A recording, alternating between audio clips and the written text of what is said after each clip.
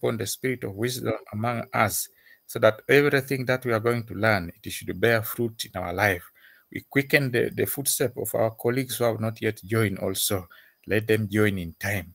Father, Lord, give our pastor also the wisdom to impart knowledge into us, so that, Lord, King of glory, we shall be the restorers of all the worst places on this planet. We pray and declare all this in the name of the Father, the Son, and the Holy Spirit. We have prayed. Amen. Amen. Thank you so much. All right. So today we will be looking at the last 2 chapters of Galatians. Galatians had 6 chapters.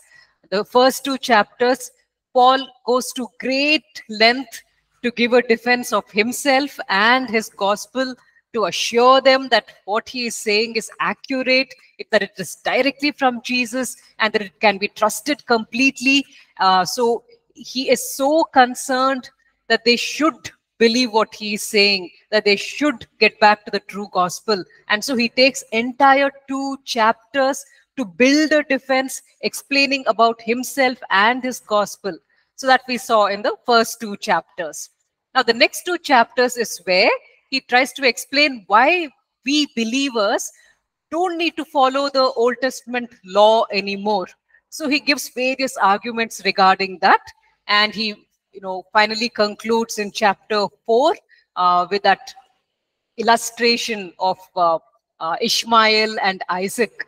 And so he talks about how if we wish to join God's family through legal entitlement, it does not work, because even though Ishmael was legally entitled as the older son to be part of the Abrahamic inheritance, God says that he would remain the son of a slave. And instead, God chooses Isaac, who has been born to Sarah, and he says that the Abrahamic inheritance will come to Isaac. So the Lord was using these 2 persons just to show that legal entitlement will only lead you to continue living in slavery, because you actually can never keep the law so perfectly that you can claim legal entitlement and say, yes, I have kept it perfectly. Now, yes, declare me as part of God's family based on how perfectly I have kept the law. That's never going to happen for any of us. And so God wanted to demonstrate that if we are trying to follow the law, we would remain sons of the slave woman, children of the slave woman. On the other hand, if we just come to the Lord with, depend on his mercy and depend on his grace, we are not legally entitled to be part of God's family. We accept that. And we just say, Lord, because of your mercy, because of what you have done, please let me be part of your family. And then, because we have believed in him, believed in the work of the cross, he freely grants us this sonship.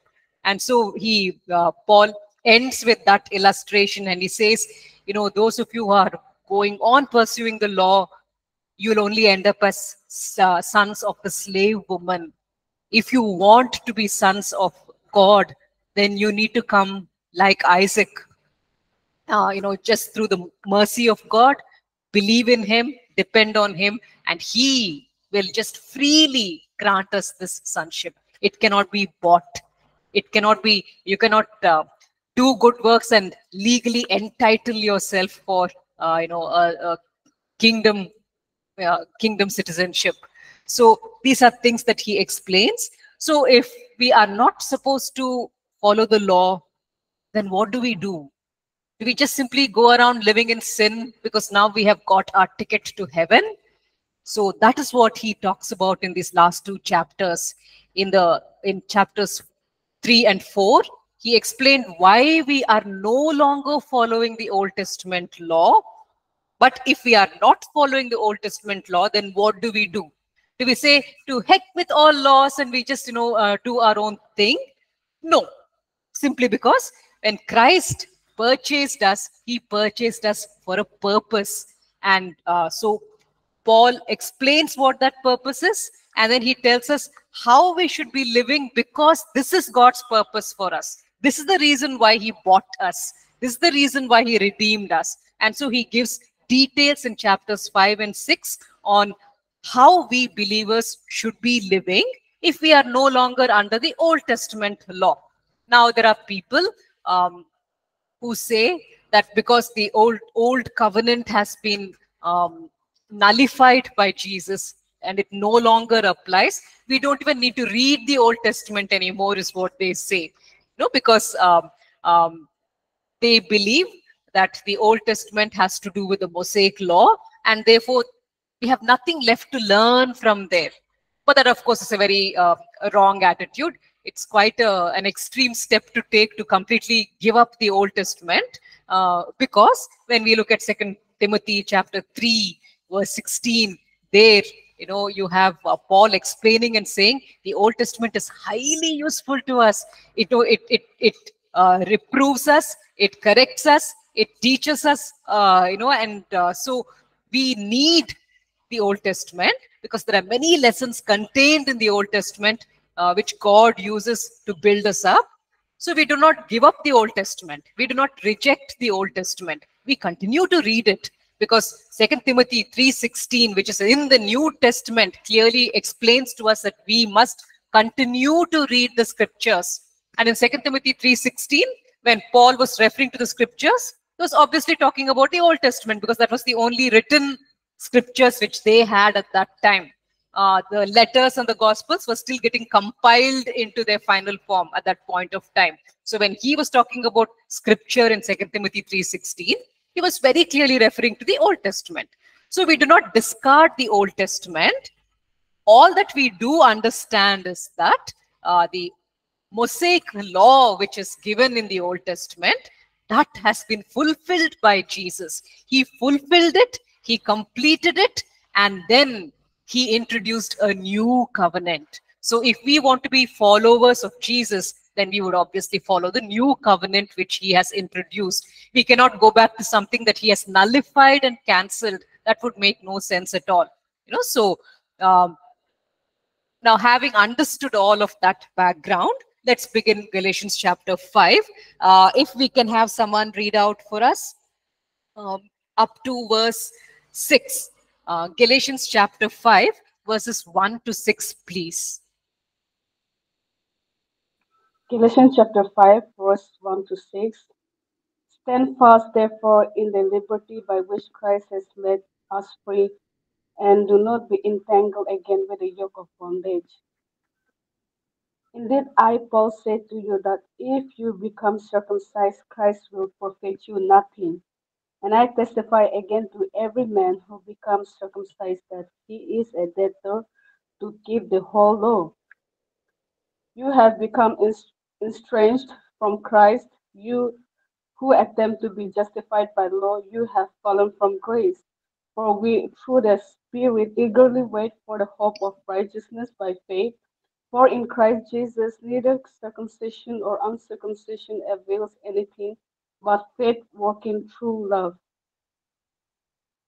Yes, thank you. Now we might have felt, as part of the modern church today, that the first 4 chapters were very irrelevant for us, because, we are living in the current times where we all already know that we are not supposed to be part of the Mosaic law. And so it is all just head knowledge, a lot of information, which we might have found not very relevant.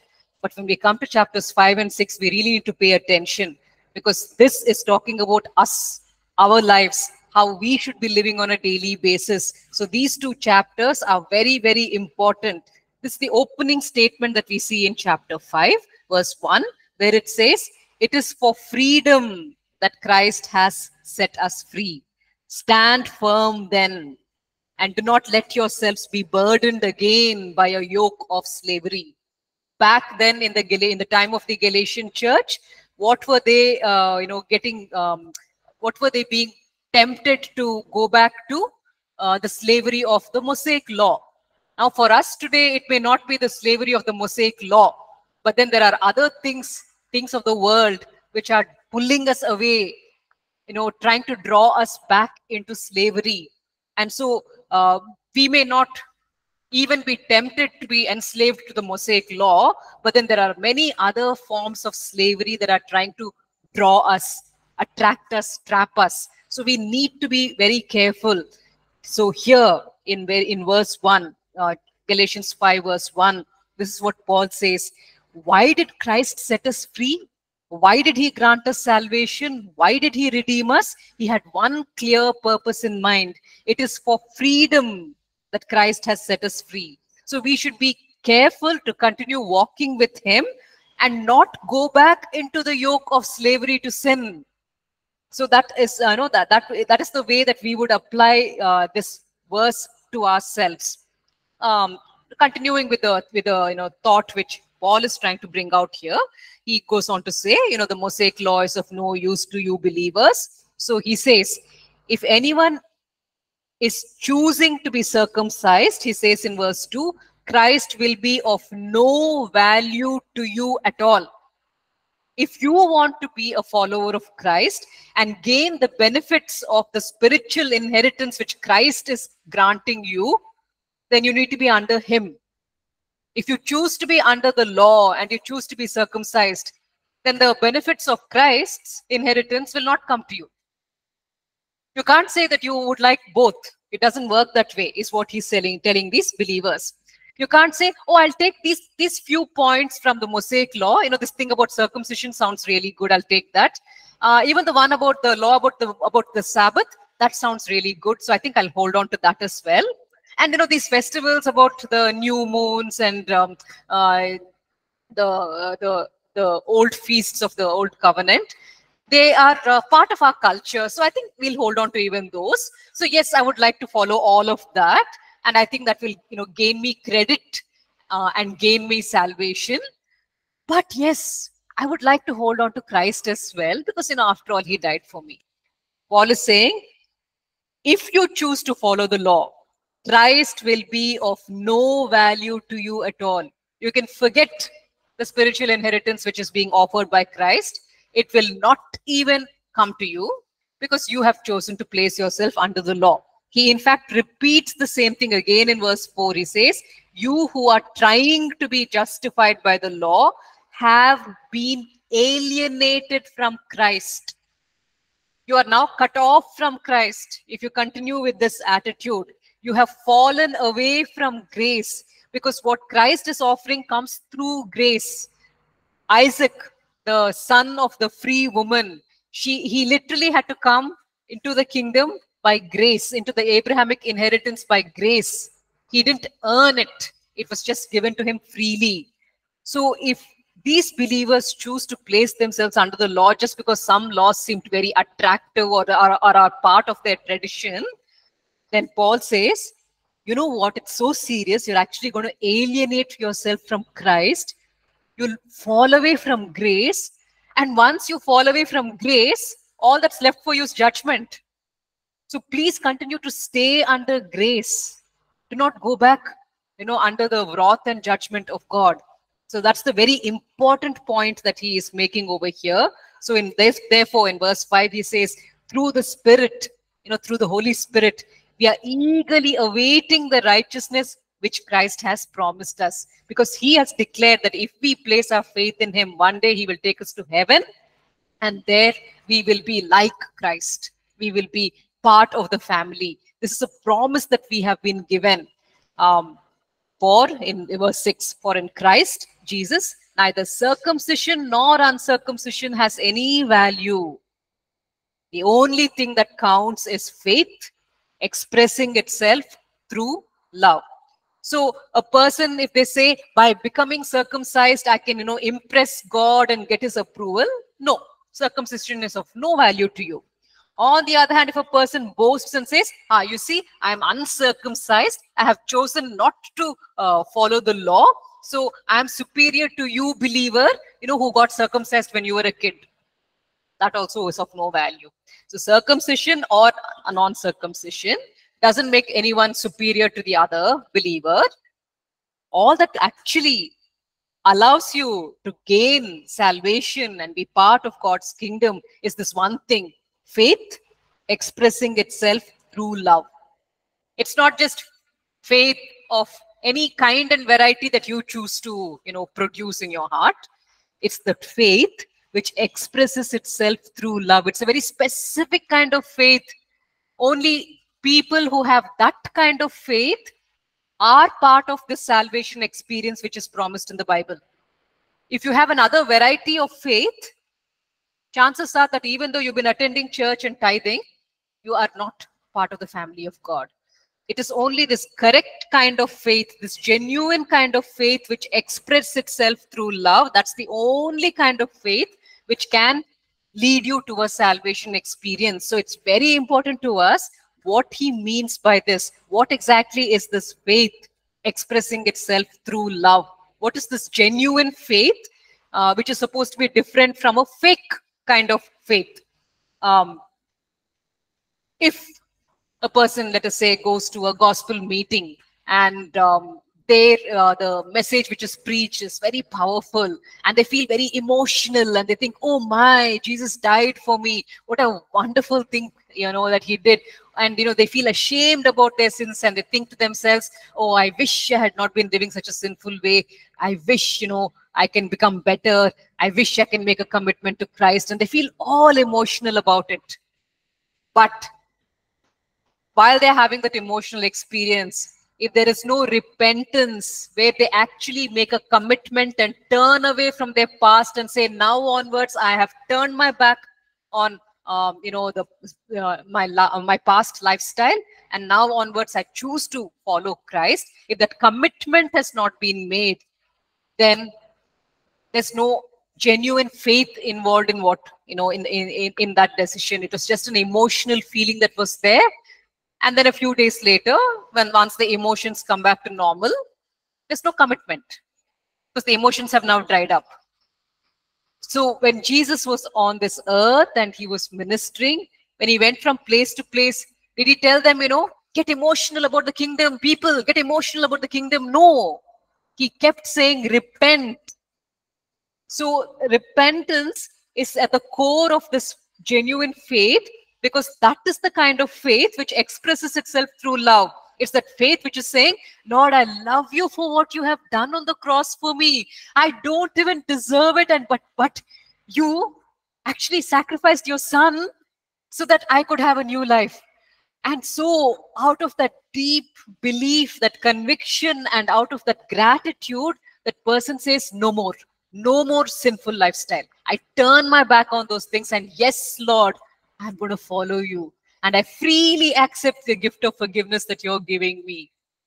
Now that is a genuine commitment, because it's not just based on emotion alone, but there's an actual, step of action that has been taken, where the person says, I have turned my back on the past, just the way Jesus said, repent, I have repented.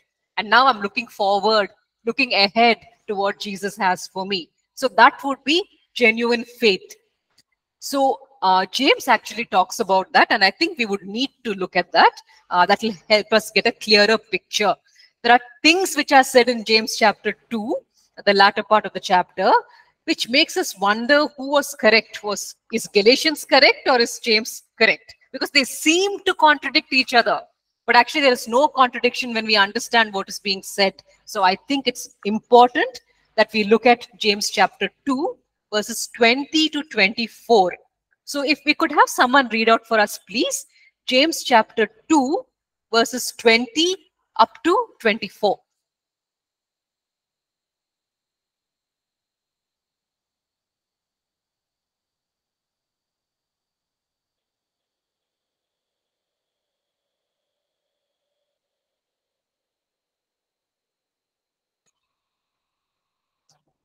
Yeah, I mean, this is a classroom setting, so you would have to participate in the class, even if it's just to read out a few verses. So, please, if any one of you could volunteer, James chapter 2, 20 to 24.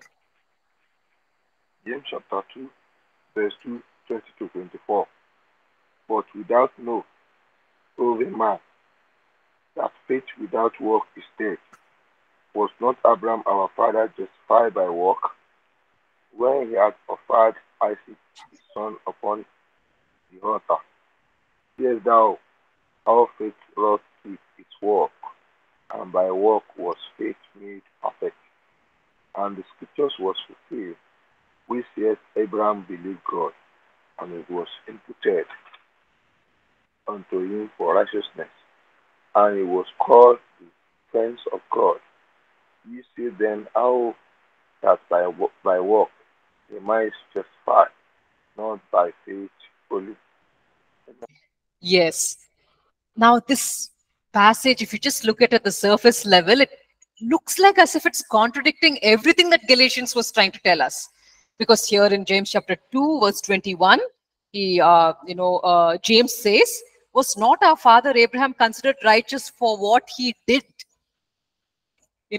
And then it goes on to say in verse 22, his faith was made complete by what he did. But verse 23 refers to that scripture where it talks about belief of Abraham, not his works, but rather what he believed in. In verse 23, it says, the scripture was fulfilled that says, Abraham believed God and it was credited to him as righteousness. So, they are obviously over here in this verse 23, referring to Genesis chapter 15, verses 5 to 6, which we looked at last time, where God takes Abraham under the night sky and he says, look up at the stars. You're going to have that many descendants, too many to even count. And Abraham, who doesn't even have a child, chooses to believe what the promise that God is making. And so it says in Genesis chapter 15, verse 6, Abraham believed the Lord and the Lord credited it to him as righteousness. And so in James chapter 2, verse 23, the same thing is being repeated. And it says in James chapter 2, verse 23, the scripture was fulfilled that says, Abraham believed God and it was credited to him as righteousness. So James chapter 2 is talking about the Genesis 15 incident. It's not in any way, discounting what was done over there. All that James chapter 2 is saying is that this man Abraham had genuine faith, not the fake kind of faith. Because he had the genuine faith, it showed up later on in his actions. That day under the night sky when everything was ideal and, he was enjoying the night breeze, things were fine. It was easy for him to, say, yes, Lord, I believe in you. But it was a genuine faith because later, when there was no night breeze and, he didn't have the peaceful, surroundings, when he was in the middle of battles, when he was in the middle of faith struggles, at that time, because his faith was genuine, it showed up in the actions that he acted out at that time later. So if a person has genuine faith, it will show up later in your actions. Therefore, in James chapter 2, verse 22, it says, you see, his faith and his actions were working together, and his faith was made complete by what he did. His faith was made complete in the sense that it proved, it showed, it demonstrated to everyone that the faith that this man had put in God was a genuine faith because his actions clearly showed that. His actions clearly demonstrated that. And so in that sense, the scripture which said that, God credited his belief to him as righteousness, that was fulfilled. The scripture was able to show and demonstrate and prove that this man's faith was genuine, because later when that faith got tested, it stood the test. He was able to hold on to God. And we know what, this is referring to. It's talking about his experience where God, says to him, go and sacrifice your son. So maybe we could, read out Hebrews chapter 11, verses 17 to 19. Hebrews 11, 17 to 19, please.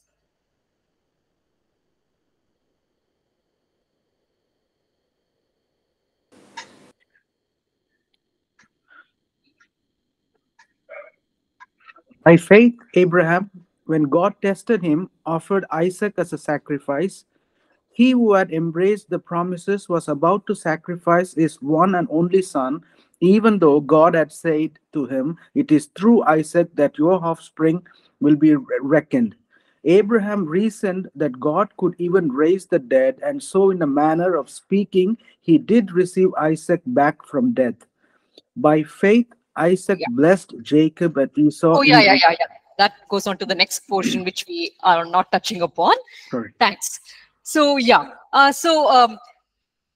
now see this Abraham, that faith which he placed in God under the night sky back then, that was a faith which expressed itself through love, because from that point on, he renewed his relationship with God. He continued to walk with God. He made sacrifices to express his commitment. And so over the years, through all the different experiences that he went through, his relationship with this living God became deeper and deeper. He started to get to know this God experientially. When we first have our salvation experience, a lot of it is just head knowledge, whatever the preacher told us during the salvation message, that's basically all we know. But then when we start spending time with God, when we start, studying the scriptures, as we spend time in prayer, and even as we fellowship with other believers who tell us, things that we need to know, we start getting to know this God experientially. We practice what is being taught, and then we discover that God actually comes through for us. And so it's now no longer intellectual knowledge. Now it is experiential knowledge, which you're personally experiencing with him on a daily basis, and a bond is established between you and the Lord. And so when Abraham was asked to go and sacrifice his son, he's now been with the Lord long enough, and this love relationship that he has with the Lord has reached a point where now he trusts God. You see, it's no longer just head knowledge of God. He has experienced this God in different situations. He's been through so much. And now, he through experience, he trusts this God. And so he tells himself, under that night sky, God promised me that I will have lots of descendants. But now the same God is telling me, go and sacrifice your son. Once I sacrifice my son, he's going to be dead. And there are going to be no descendants. So, because I know this God, I know that he's a God of truth and a God of love and a God of faithfulness. Therefore, I'll just go ahead and do what God is telling me to do. I'll go ahead and, kill my son. That's quite a horrible thought to even think, because you see, you would have to take a knife and slit his throat or stab him. Probably he would just slit his throat, because that's the most, merciful way you can kill your child. So he actually gets ready to do that, because you see, this is the reasoning that is there in his mind. Hebrews 11:17-19 very clearly tells us what's going on inside Abraham's mind. This is what Abraham is thinking in his mind at that point of time. Hebrews 11:19. Abraham reasoned that God could even raise the dead. So he tells himself, no problem, I'll go ahead and kill my son, because God is going to raise him from the dead, because God made a promise and God will never lie. God is faithful. So it's okay. I'll kill my son, because I know for a fact that God will raise him from the dead, because God promised me that I will have descendants from my own flesh, not from, the slave. From my own flesh, I will have a descendant, and from him, I will have innumerable descendants like the stars of the sky. So therefore, he chooses to believe that he's going to actually kill his son, and God will raise him from the dead. That is the level of faith that he had. So you see, this was faith which was expressing itself through love. He loves the Lord and trusts him so much by this time that he's willing to just do what God is asking, even though that is the most painful thing that God could have been asking him. So why have we gone through this in such great detail? Why have we talked about this in such great detail? Because it applies to us believers today. There are going to be many times in our life where God is going to ask us for the most precious thing. It's not a bad thing. Having a son is not a bad thing. In the same way, whatever it is that is dear to your heart, it's not a bad thing. But God asks you to give up that, simply because he doesn't want us to get attached to the things or the people, but attached to him, because that is where actual satisfaction lies. As long as you're very attached to a thing or a person, there's no actual satisfaction, because only God can fully satisfy. So all he does is, why he does this from time to time, where he asks us to sacrifice the precious things. It's just so that, we get our focus off that thing which is so precious and back onto him. Our attachment deepens with him rather than towards that particular thing or object. And that helps us to stay in a stable way. because when suddenly that thing is removed, we will not fall. Because now our bond with the Lord has been established and strengthened. Even if the thing is shaken, like that man who lost his entire family will say, it is well with my soul. I mean, he stands there in the waters where his family drowned, and he sings that song and he says, it is well with my soul. Because you see, his bond had now been formed with the Lord. His family was not the center of his world. The Lord was the center of his world. So God does this from time to time, and we will be able to act like Abraham and express our faith through love if we have developed that love relationship with him over the years. It's not something that just happens. It is something that we cultivate. So this is how a genuine faith relationship with the Lord works. On the other hand, there's a fake kind of faith. We see a good example of that in the same chapter over here in James chapter 2, where James talks about a fake kind of faith as well. James chapter 2, verse 19. So if we can have someone read out for us, James chapter 2, verse 19.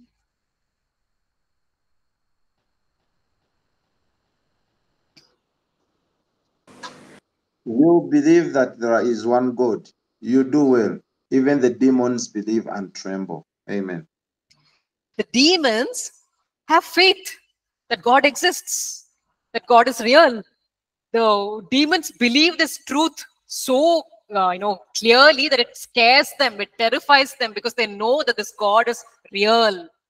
And one day judgment is going to be coming. So Satan better win is what they're hoping. Because they know for a fact that God is real and is all powerful. They've seen him acting over the thousands of years that this world has existed. It makes them shudder. It frightens them, the reality of how real he is. So they have faith. But their faith has not led to a salvation experience, because you see, it is not a faith expressed through love. That belief that they have in God has not caused them to love God or be loyal to him or to trust him or to submit to him. It's just an intellectual belief that they have. So we believers are called to have a faith that expresses itself through love, where you are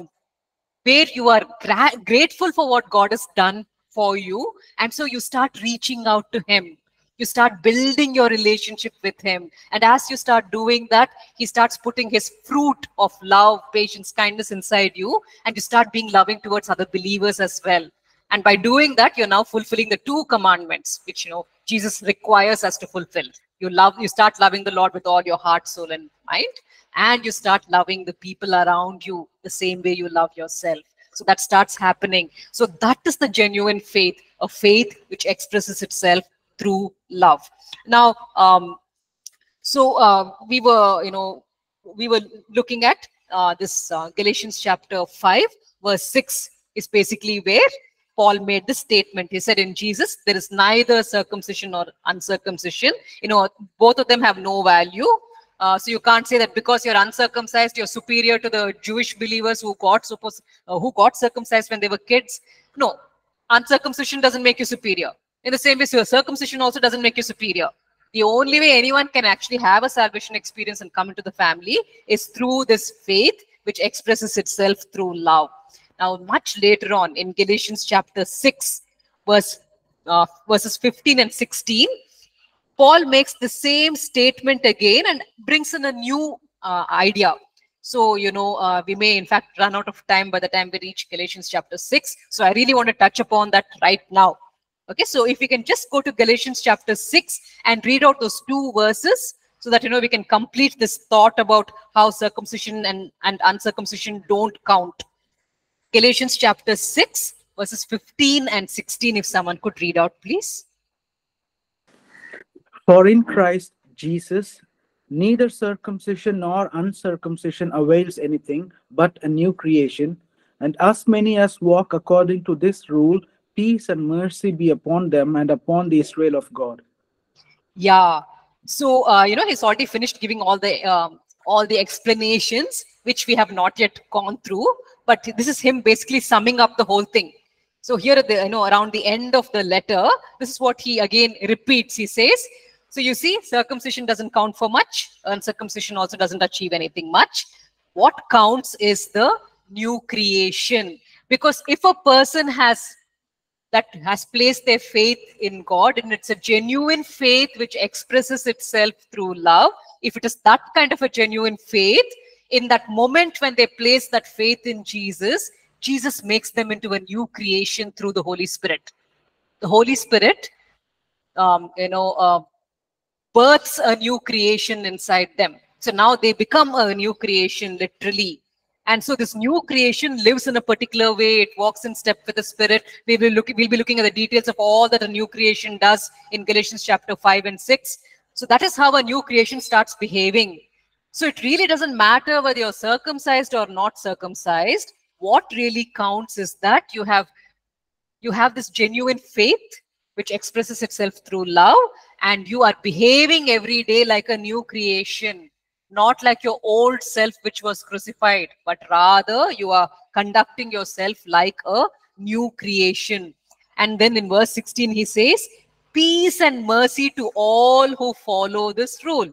They have understood this truth, that salvation involves faith which expresses itself through love, and salvation involves you behaving more like a new creation day by day. Anyone who has understood this, peace and mercy to them. Because you see, they are the true Israel of God. These Judaizers and all these other people who go on, proclaiming and boasting that they are the Israelites, that they are the people of God. They are not the people of God, actually. It's these new creations who are the actual true Israel of God. So you and I, who are not even from Israel, we've all been born in other nations, and we are basically what they used to call us Gentiles. That is who we are. We are the true Israel of God. We are the ones with the actual privileges which, God promised to Abraham. The inheritance is ours. So he's bringing out the beauty of what we actually have in Christ. And so he says, please don't go back to the Mosaic law. The Mosaic law can't give you any of those things. Christ is of no value to you if you go back to the law. In fact, you will lose out on everything that Christ has promised. Please hold on to Christ, because you can only gain this inheritance through Christ, not by going back to the law. So that was the point that he was making. Now let's move on to the next portion of our passage. So we are going back to Galatians chapter 5, and if we can have someone read out for us verses 13 to 15. Yeah. Galatians 5, 13 to 15.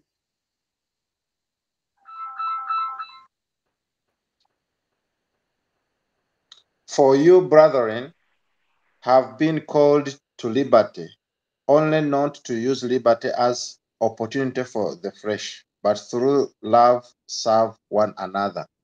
For all the law is fulfilled in one word, even in this, you shall love your neighbor as yourself. But if you bite or devour one another, beware lest you be consumed by one another. Amen. Yeah. So here he says, yes, you have been set free from the law, but you have not been set free from the law to go and live a sinful life. You have been set free from the law so that now you can live in love. It's a faith which has to be expressed through love. That is what you have been set free for. So this is not a license to go and sin. This freedom which you have been given from the law, it's not a license to go and sin. Rather, you should now be serving one another humbly. Why? Because the entire law is fulfilled in keeping one single command, loving your neighbor as yourself. And of course, you'll only be able to love your neighbor as yourself if you are in the process of loving God with all your heart, soul, and mind. So, these two, laws, they go together. So, what is Paul saying finally? Is he saying keep the law, or is he saying don't keep the law? Because over here he says, you'll be, if you serve one another humbly, you will be fulfilling the law. But all along we thought we were not supposed to be fulfilling the law, right? So what exactly should we conclude as New Testament believers, living in the modern church today? Should we follow the law? Should we not follow the law? It says over here, that if we keep this one law, then we will be fulfilling the entire law. So should we keep the law? Are we keeping the law? All these questions arise. All right. So we need to understand and get it very, very clear what our stand should be as believers today regarding the Old Testament law.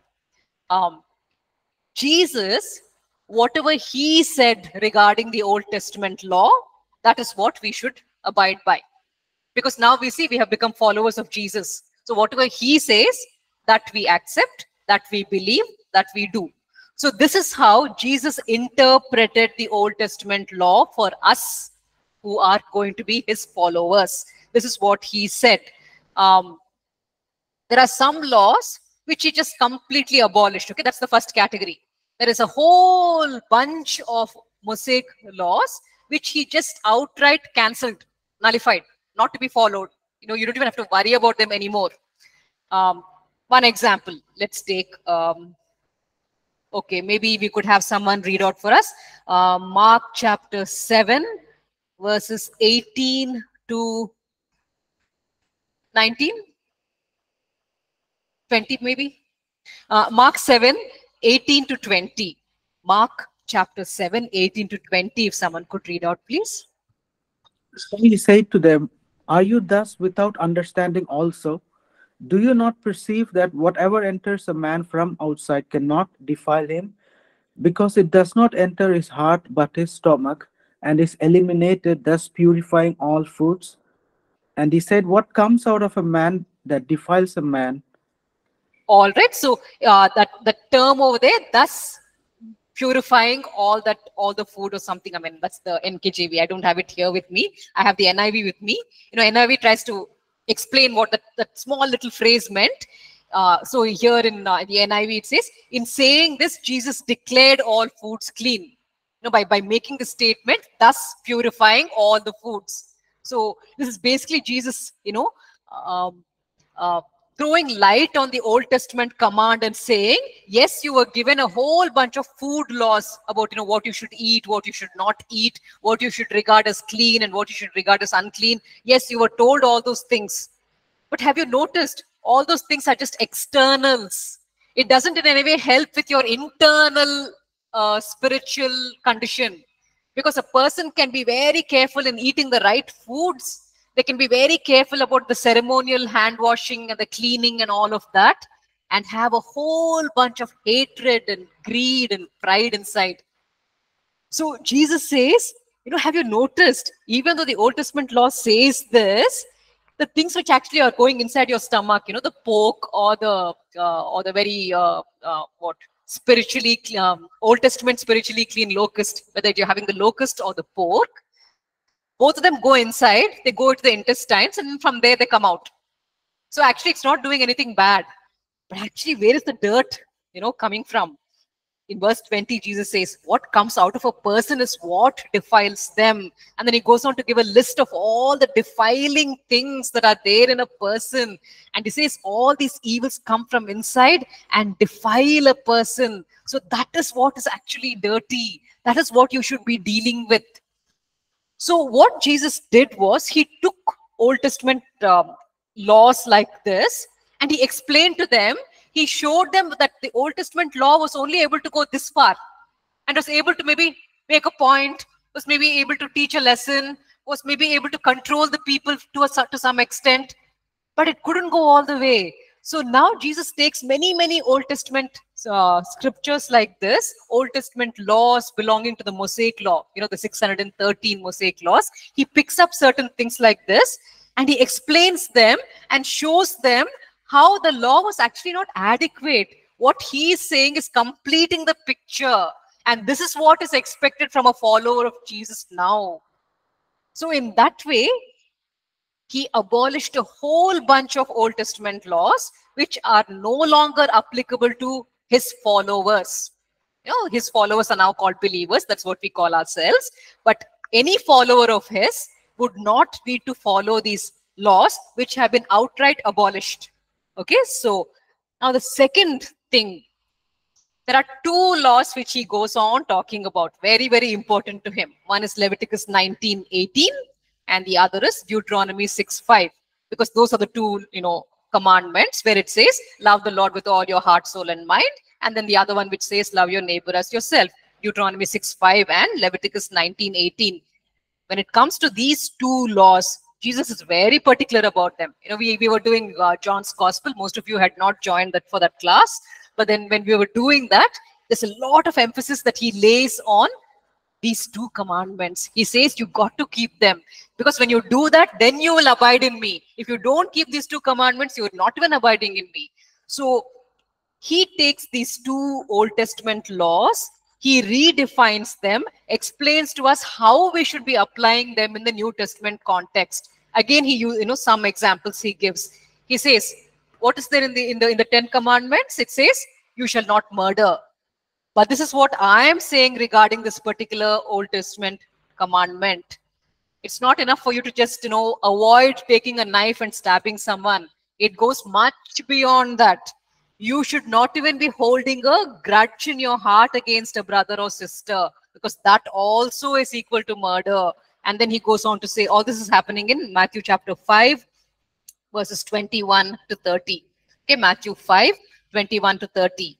He says, it was told long ago, you shall not murder, but I tell you. And then he goes on to explain what he believes is the actual complete picture of what this commandment means.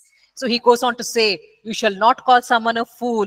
And if you, he says in verse 23, if you're at the, if you have come there to the temple to give some nice gift to the Lord, and then you remember that you have something against another brother or sister, or they have something against you, put down that gift first. Go over there, reconcile with that brother, because that is what is valuable to God.